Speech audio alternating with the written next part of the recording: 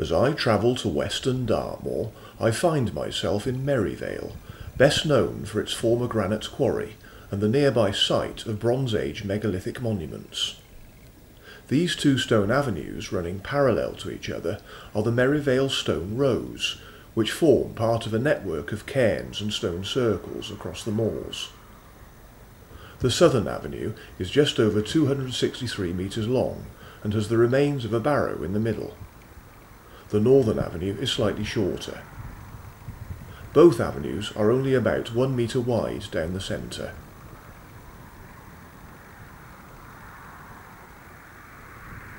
To the south of the avenues is a large cist, which contained a flint scraper, a number of flint flakes and a whetstone for polishing metal items. The lid of the cist was broken in two by a farmer sometime in the past, who made a gatepost out of it. Good morning. Well, it's the last day of October today, and it looks like it's going to be another lovely day. So I'm looking forward to spending another day exploring more of Dartmoor. And the walk I'm going to do starts here in Merrivale.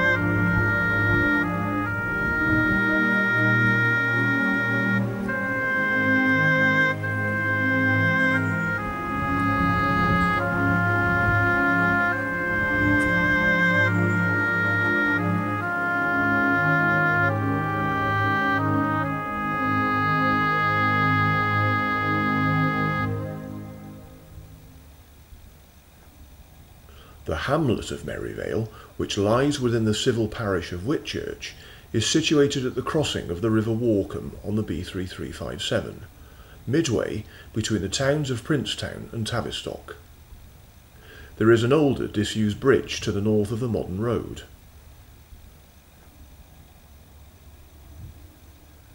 The few buildings include houses built originally for the quarry workers and the Dartmoor Inn, which sells Merrivale ale. There was once also a Wesleyan chapel.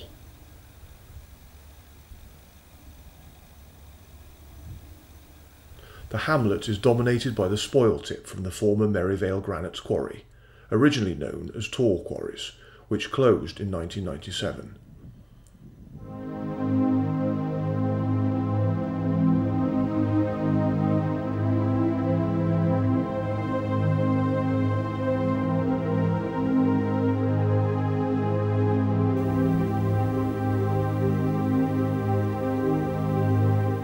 Right, I am now heading for that tor behind me, and that's called Vixen Tor.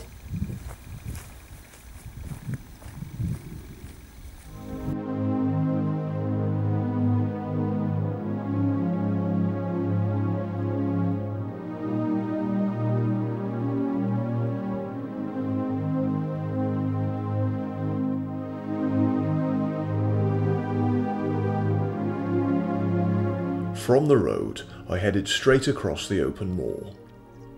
Negotiating boulders and crossing a leat, I continued towards the prominent outline of the tor ahead.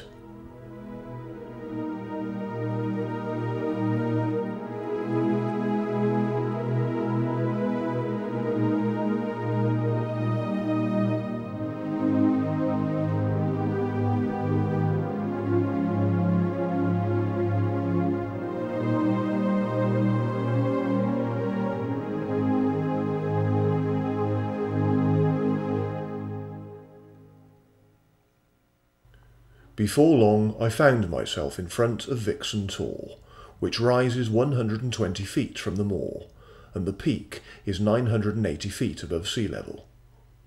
It is a granite mass that appears to be made of rocks piled up on each other. The Tor is the highest freestanding rock on Dartmoor. From some angles, it is said to resemble the Sphinx. Others say it is a vixen, and yet others say it looks like an old man with a cap on his head and his back to his wife.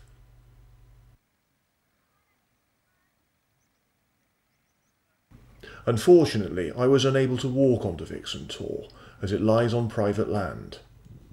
Since 2003, access by the public has been banned, causing protests and mass trespassing by hikers and climbers.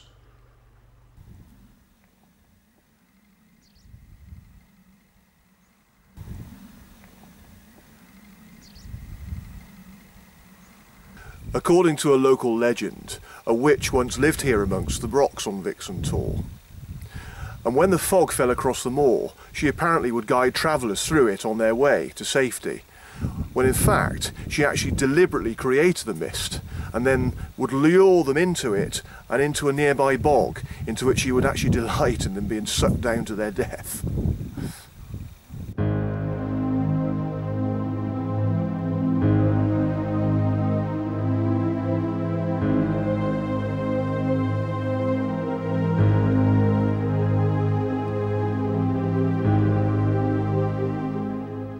Turning right by a wall in front of Vixen Tor, I headed gently downhill.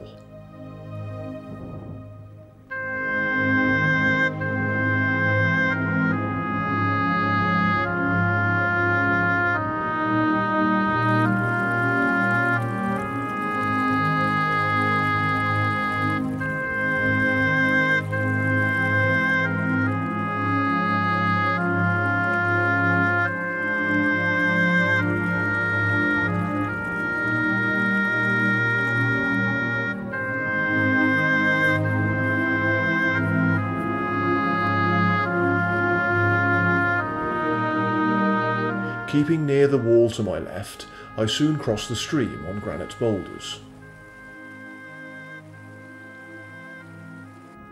Curving right and heading uphill, I made my way through an area of gorse, rocks and stunted trees to the left of Pew Tor.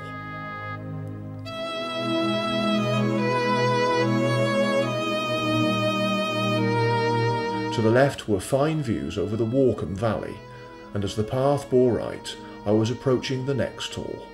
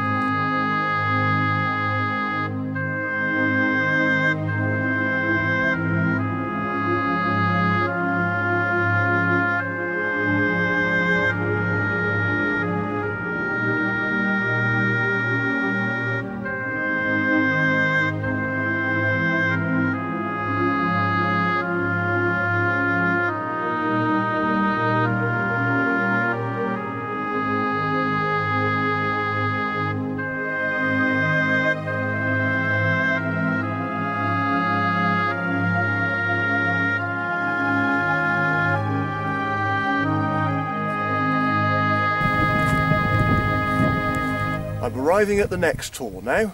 This is Pew Tor.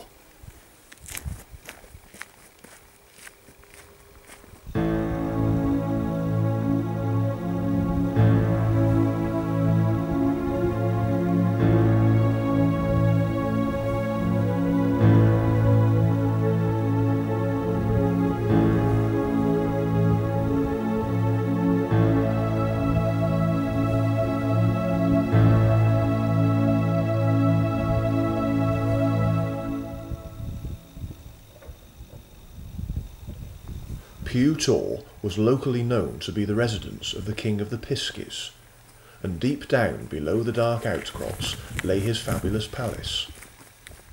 It is said that on some nights you can hear the little folk as they dance and prance at their festivities deep down under the Tor.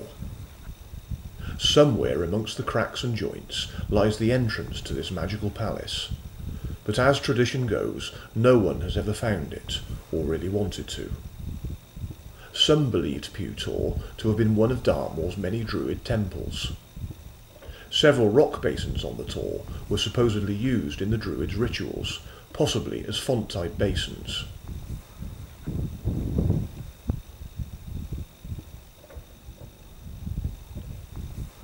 In January 2005, a walker discovered 7 dead sheep on the slopes of Pew Tor that apparently were arranged in a 7-pointed pentagram. A post-mortem carried out by a local vet revealed that all the animals had their necks broken. There was also evidence that the sheep had been penned up just before their slaughter. This is just one of several unexplained animal deaths on Dartmoor, which has been recognised to either witchcraft rituals or alien activity.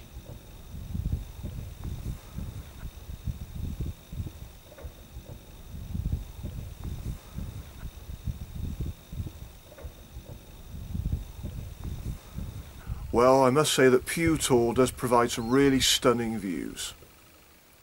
Well, last night I spent a good chunk of the evening drying out my rucksack, because of course on my walk yesterday I'd actually put my bottle of water inside, but I hadn't put the lid on properly, so it all leaked to the bottom of my rucksack. So I had to turn it inside out last night and stick it above a radiator and leave it to dry. So it is dry now, but it'll teach me not to be sloppy anymore.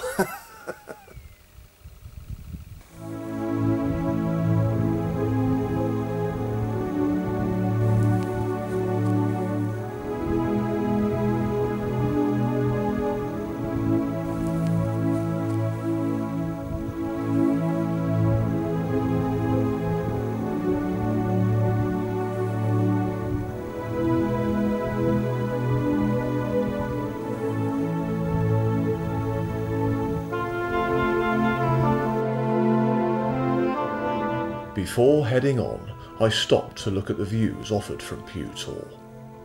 This included a superb panoramic view over Tavistock and across to Plymouth Sound.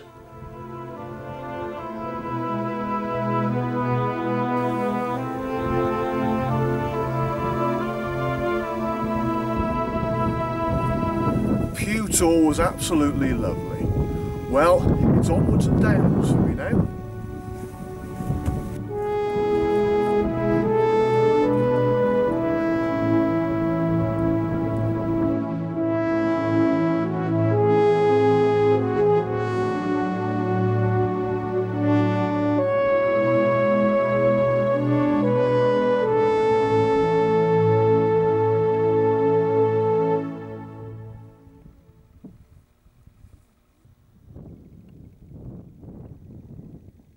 Keeping on downhill, I passed to the left of a disused quarry, then followed a grassy path that bore left and headed gently downhill.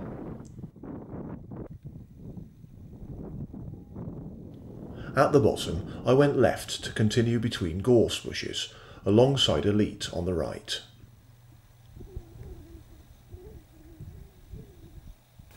Where the leat ran parallel to a lane, I crossed the water.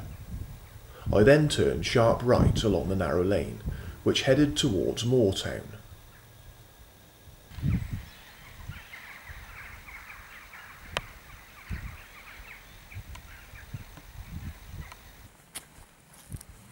Where the lane bends sharply left, I turned right to follow a path gently uphill, keeping parallel to a wall on the left.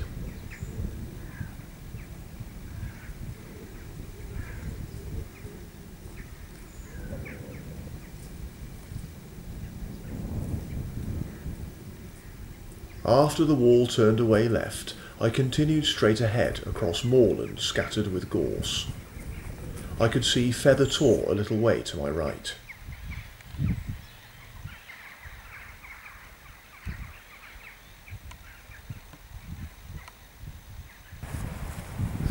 A reason I chose this walk today was because I wanted to follow a route that led me to locations that typify Dartmoor. Now obviously there are the Tors, but there's something else which I should be finding just ahead of me now, which I think really characterises Dartmoor.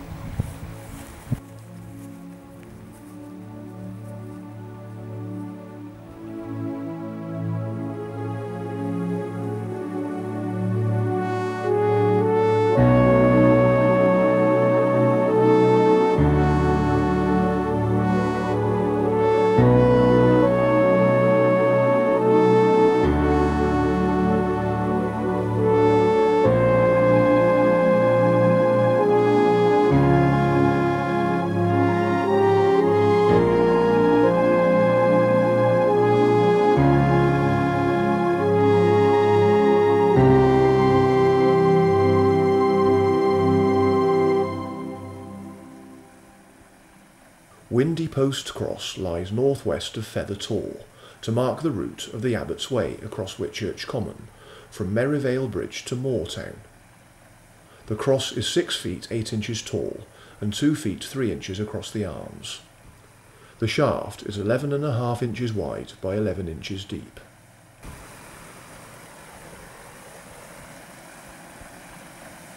Having seen many photographs of Dartmoor over the years, many of them featured crosses in the middle of bleak moorland, so I just assumed that that was one of Dartmoor's characteristics. So coming to Windy Post Cross today, for me, is a real thrill. This well-shaped granite cross, which is chamfered all round, is of a later period than most on the moor. William Crossing puts its age down to the 16th century, and suggests that it may have been a replacement for a much older cross that once stood on this site. It is in good condition, and unlike most crosses on the open moor, doesn't appear to have needed repair. The cross is currently tilted over at quite an angle to the west. This is probably more to do with livestock rubbing against it than the open position, as its name of Windy Post would suggest.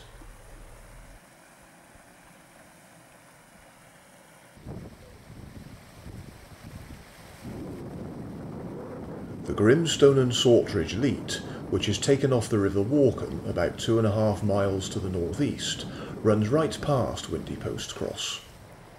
Here the Leat splits into two, in order that a branch can be used to supply water to some of the farms to the south, in the parish of Sandford Spiney.